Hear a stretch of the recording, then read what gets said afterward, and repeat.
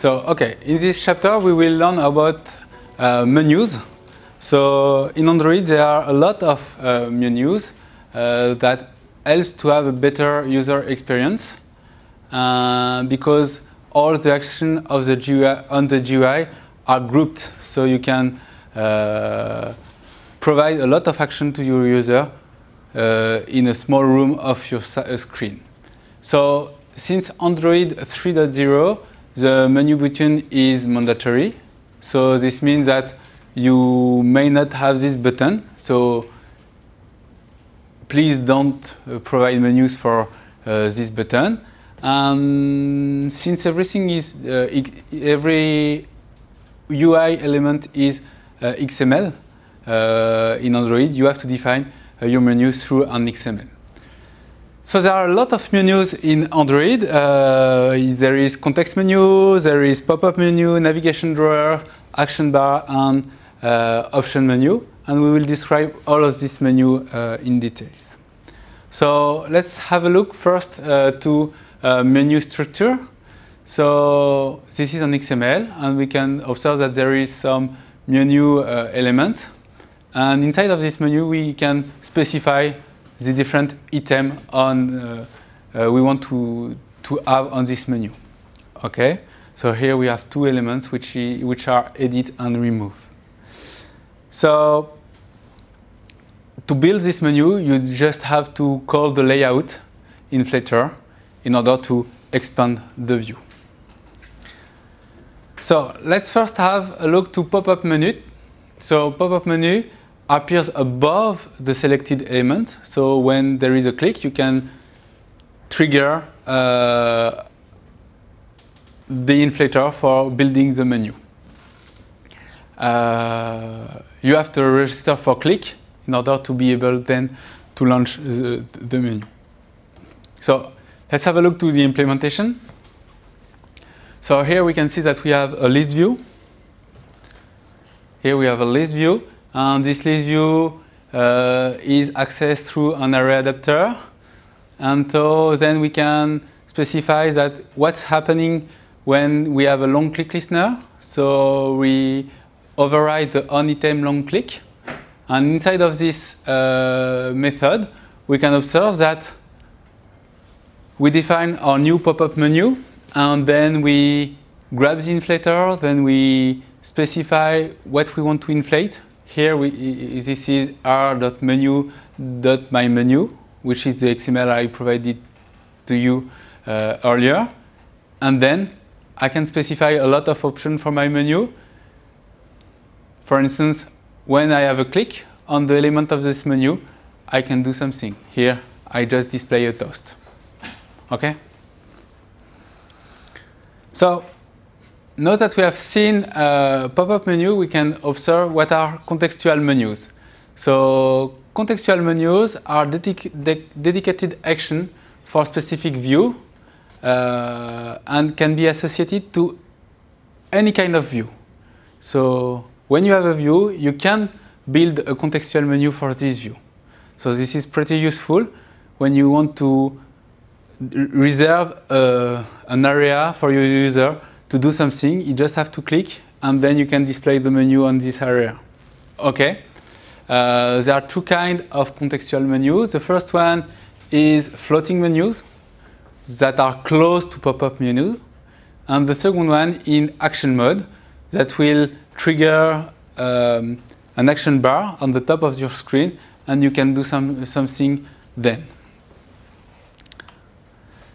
Okay, so what about floating menu? First of all, you have to register the view to be able to receive notification about menu's declenchment. And then you can overload on context create menu to trigger a new contextual menu. And we can see that this is quite simple. You just have to get the inflator and to inflate the menu as previously. So basically, you have to know that when you want to build the menu, you just have to get the inflator and then you can inflate the menu. So for contextual menu with action bar, it's a little more complicated you have to build a new action mode callback. And here, inside of this callback, you have to define a few methods. The first one is onCreateActionMode, which will specify what to do when the action bar is triggered. And then you have to refine onPrepareActionMode. So if you want to do something before the action mode, the action bar is triggered, and then you can select, refine the onSelection item clicked to do something. And finally, if you want to clean up the things before the action bar is released, you just have to refine the method onDistrandActionMode. Then we can run the callback with a long press. And so when we click on the element or on the view for a long click, we can start action mode. And this will run the code we have seen previously. And then we can change the background color to blue or something like that to indicate which element have been selected.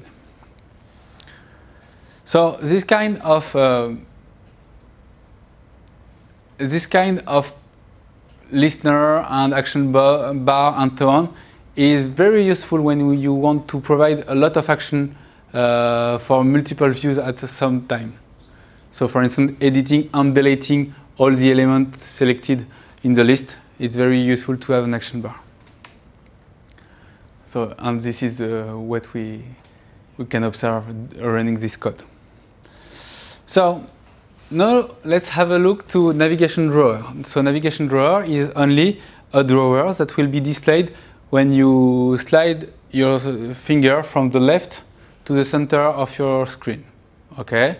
So doing that, a menu will appear on the left part of the screen. Okay.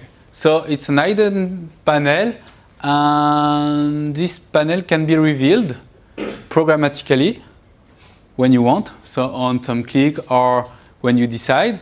And it can be revealed by a left to right swap. The advantage of this panel is that we can plug any kind of view inside of this panel. So if you want to have a list, it's quite simple. If we want to build a more complex view, it's quite simple also. So the guidelines for this drawer say the drawer must be opened at the beginning of the application. Otherwise, the user will not know that this drawer is available. Okay. So this drawer embeds a fragment, so you can build your fragments and put inside of the drawer. And how we can define the GUI? It's quite simple. We just have to define our drawer, and then inside of our drawer we can define a frame layout, and inside of this frame layout we can define the fragment. Okay, here we can see that this is my navigation drawer application dot navigation drawer fragment that will be triggered when launching the navigation drawer.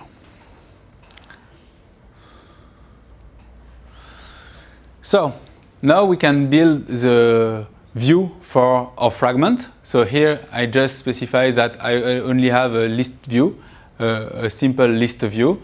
And so here you can see that there is nothing else.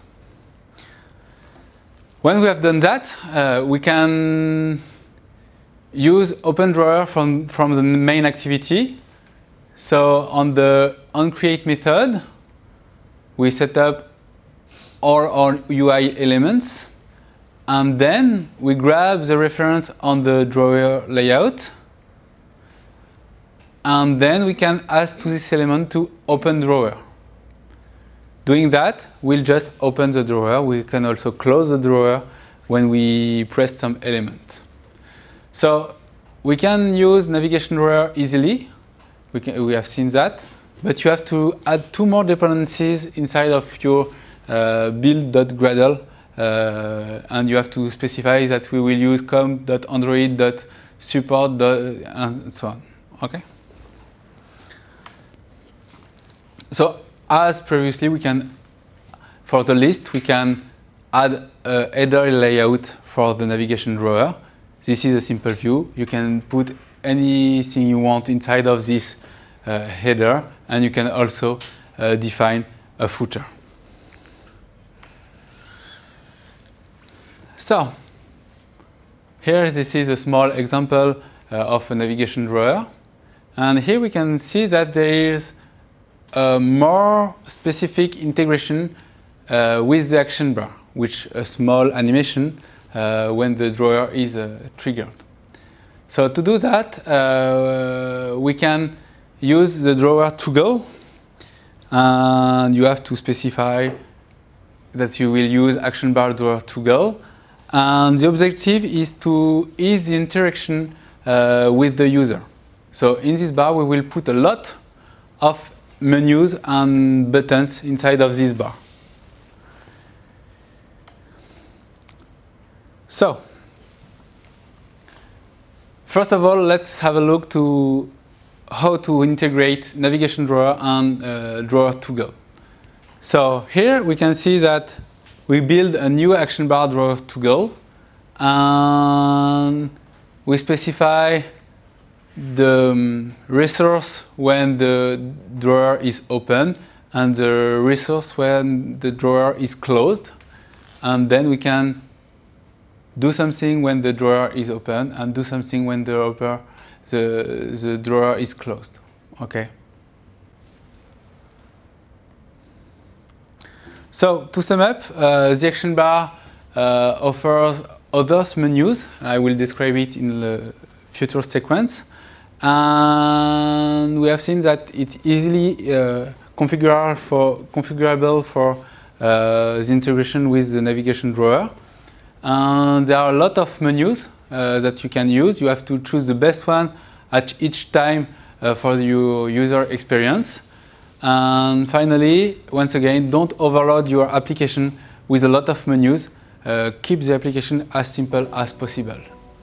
So this is it.